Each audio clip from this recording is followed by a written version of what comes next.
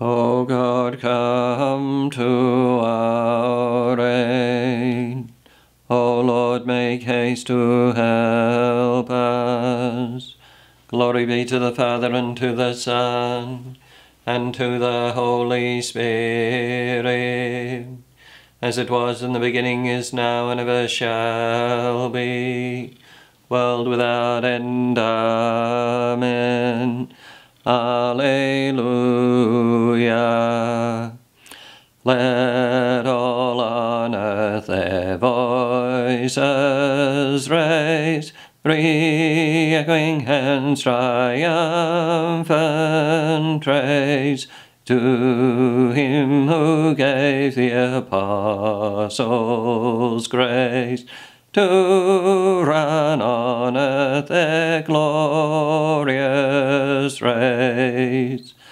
Thou at whose word they bore the light of gospel truth o'er heathen night, to us that heavenly light impart, to glad our eyes and cheer our heart. Thou at whose will to them was given to bind and loose in earth and heaven, our chains unbind, our sins undo, and in our heart thy grace renew. Thou in whose might they spoke the word, which cured disease and health restored, to us its healing power prolong. Support the weak, confirm the strong. Simon Peter, if you love me, feed my sheep.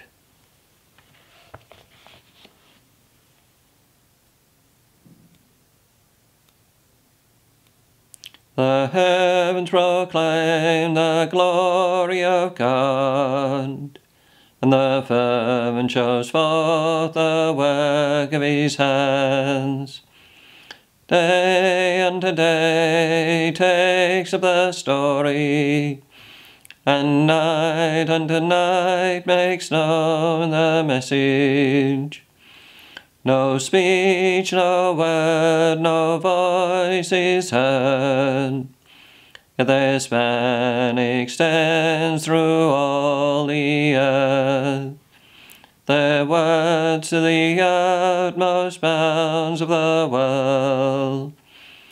There he has placed a tent for the sun. He comes forth like a bridegroom coming from his tent. Rejoices like a champion to run its course. At the end of the sky is the rising of the sun. To the furthest end of the skies its course. There is nothing concealed from its burning heat. Give praise to the Father, the Son, and Holy Spirit, both now and for ages unending. Amen.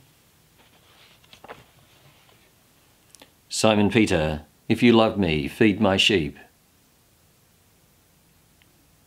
For me to live is Christ, and to die is gain. I must glory in the cross of our Lord Jesus Christ.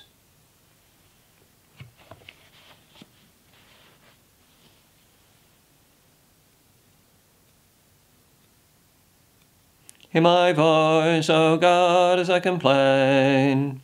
Guard my life from dread of the foe. Hide me from the band of the wicked, from the throng of those who do evil. They sharpen their tongues like swords. They aim bitter words like arrows, to shoot at the innocent from ambush, shooting suddenly and recklessly. They scheme their evil cause. They conspire to lay secret snares. They say, who will see us? Who can search out our crimes? He will search who searches the mind, and knows the depths of the heart. God has shot them with his arrow, and dealt them sudden wounds. Their own tongue has brought them to ruin, and all who see them mock. Then will all men fear.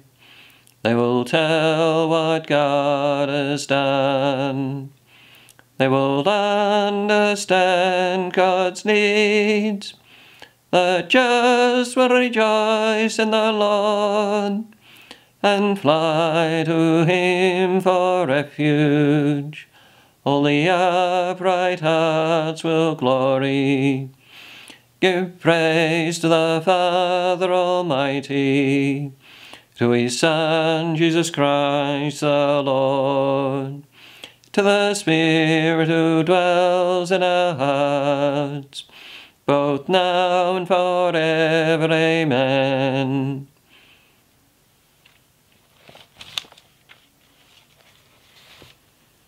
For me to live is Christ, and to die is gain. I must glory in the cross of our Lord Jesus Christ. Lord, if it is you, bid me come to you over the waters.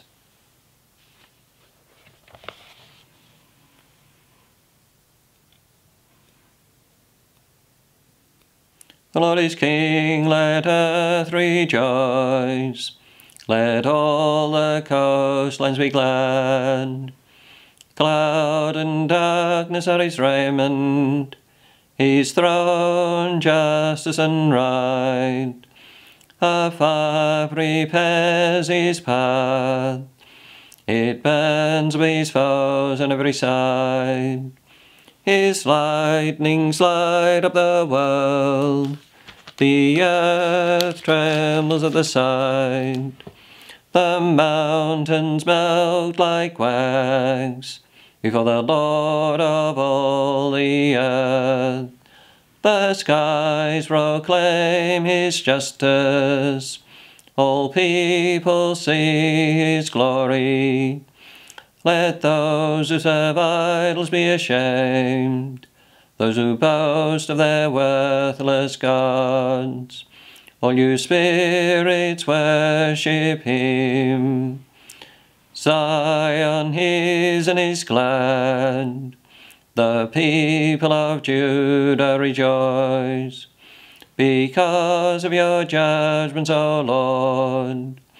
For you indeed are the Lord, most high above all the earth, exalted far above all spirits.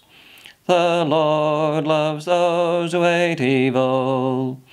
He guards the souls of his saints. He sets them free from the wicked. Light shines forth for the just, and joy for the upright of heart. Rejoice, you just, in the Lord. Give glory to his holy name. Give praise to the Father Almighty, to his Son, Jesus Christ the Lord, to the Spirit who dwells in our hearts, both now and forever. Amen. Lord, if it is you, bid me come to you over the waters. The word of the Lord endures forever. That word is the gospel which has been preached to you. A reading from the letter of St. Paul to the Galatians. He who had set me apart from the day of my birth, and called me by his grace, saw fit to make his Son known in me, so that I could preach his gospel among the Gentiles. My first thought was not to hold any consultations with any human creature. I did not go up to Jerusalem to see those who had been apostles longer than myself. No, I went off into Arabia, and when I came back, it was to Damascus. Then, when 3 years had passed, I did go up to Jerusalem to visit Peter, and I stayed a fortnight there in his company. But I did not see any of the other apostles, except James, the Lord's brother. Such is my history. As God sees me, I am telling you the plain truth. Afterwards I travelled into other parts of the world, Syria and Cilicia, and all the time I was not even known by sight to the Christian churches of Judea. They only knew me by hearsay. The man who used to persecute others is now preaching the faith he once tried to destroy, and they praise God for what he had done in me. Then, after an interval of 14 years, once again I went up to Jerusalem with Barnabas, and Titus also accompanied me. I went up in obedience to a revelation, and there I communicated to them, only in private, to men of repute, the gospel I always preach among the Gentiles. Was it possible that the course I had taken, and was taking, was useless? And it is not even true to say that they insisted on my companion Titus, who was a Greek, being circumcised. We were only thinking of those false brethren who had insinuated themselves into our company, so as to spy on the liberty which we enjoy in Christ Jesus, meaning to make slaves of us. To these we did not give ground for a moment by way of obedience. We were resolved that the true principles of the gospel should remain undisturbed in your possession. But as for what I owe to those who were of some repute, it matters little to me who or what they were. God makes no distinction between man and man. These men of repute, I say, had nothing to communicate to me. On the contrary, those who were reputed to be the main support of the church, James and Cephas and John, saw plainly that I was commissioned to preach to the circumcised, as Peter was to the... saw plainly that I was commissioned to preach to the uncircumcised, as Peter was to the circumcised. He whose power had enabled Peter to become the apostle of the circumcised had enabled me to become the apostle of the Gentiles. And so, recognizing the grace God had given me, they joined their right hands in fellowship with Barnabas and myself. The Gentiles were to be our province, the circumcised theirs. Only we were to remember the poor, which was the very thing I had set myself to do. You are Peter, and it is upon this rock that I shall build my church, and the gates of hell shall not prevail against it. And I will give to you the keys of the kingdom of heaven. Whatever you shall bind on earth shall be bound in heaven, and whatever you loose on earth shall be loosened in heaven. And I will give to you the keys of the kingdom of heaven. A reading from the Sermons of St. Augustine. This day has been made holy by the martyrdom of the blessed apostles, Peter and Paul. I am not here speaking of some unknown martyrs, for their fame has penetrated every land, and their message has reached the ends of the earth. These martyrs saw what they proclaimed. They followed the path of integrity, professed the truth, and died for it. The blessed Peter, foremost of the apostles, the passionate lover of Christ, heard his merits acknowledged. I say to you that you are Peter. He had himself declared, "You are the Christ, the Son of the living God." Christ replied, "I say to you that you are Peter, and upon this rock I will build my church." He meant, Upon this rock I will build the faith which you profess. Because you said to me, you are the Christ, the Son of the living God, I will build my church on you, for you are Peter. Peter's name is derived from the word for a rock, and not vice versa. In the same way, a Christian is named after Christ. The Lord Jesus, before his passion, chose, as you know, certain disciples whom he called apostles. In a virtually unique way, Peter represented the entire church. In his capacity as representative of the whole church, these words were fittingly addressed to him. I will give you the keys of the kingdom of heaven. It was not one man, but the whole Christ, which received these keys. Peter's prominence was acknowledged inasmuch as he stood for the one universal church, when the Lord said to him, I will give you the power that was given to all, that you may understand that the church received the keys of the kingdom of heaven. Remember that our Lord said to all his apostles, receive the Holy Spirit, and added immediately, whose sins you shall forgive, they are forgiven. Whose sins you shall retain, they are retained. It was logical too for the Lord to entrust the care of his sheep to Peter after his resurrection. He was not, of course, the only disciple worthy of this responsibility.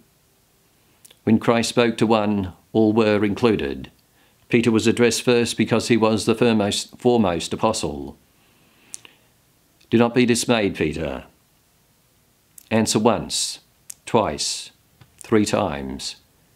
Your confession of love must be proclaimed 3 times, because your presumption was 3 times dashed by your feet. Correction, by your fear. The knot you tied 3 times must be as often untied. Untie from love what you tied from fear. In spite of all, the Lord 3 times entrusted his sheep to Peter. One day is assigned for the celebration of the martyrdom of 2 apostles, but those 2 were one. Although their martyrdom occurred on different days, they were one. Peter went first, Paul followed. We celebrate the feast day, which is made sacred for us by the blood of these apostles.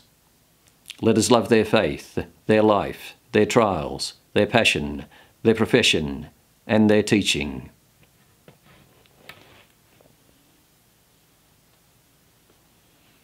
O Paul, teacher of truth, an apostle of the Gentiles, you are truly worthy of honour. Through you all nations have known the grace of God. You are truly worthy of honour.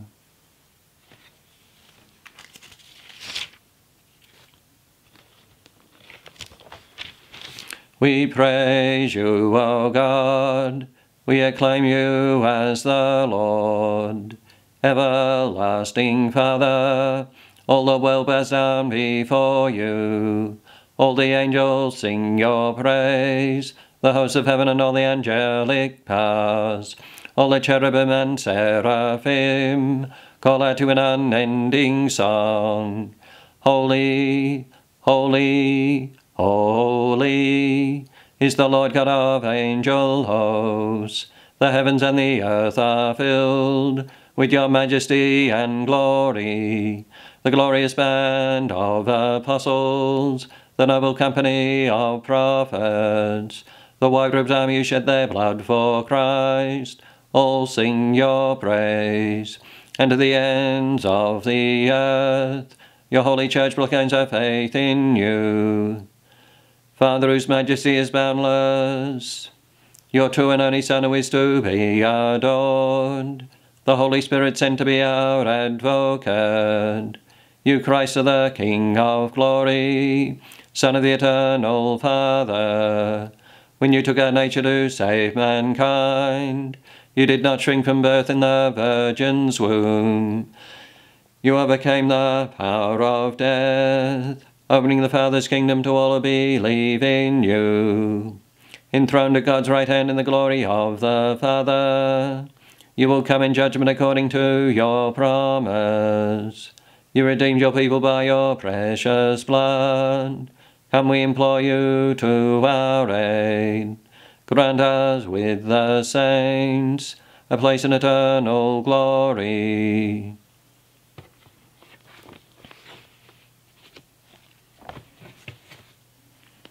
Let us pray. Almighty ever-living God, you give us the great joy of devoting this day to the honour of the Apostles Peter and Paul. Grant that your Church may follow their teaching to the full, because these are the men who first taught us to worship you.